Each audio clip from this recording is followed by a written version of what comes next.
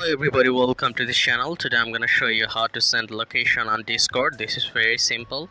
First of all, you need to go to your Google Maps. After that, you have to select your particular location or your current location that you want to share. Just click on that particular location. Okay, now at the bottom part you can see there are four options like direction, start, save, share. Click on share button. Okay, now you can see a button copy to clipboard. Click on it. So the location URL has been copied.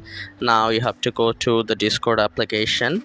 After that, you need to go into the chat of that particular people where you want to send it.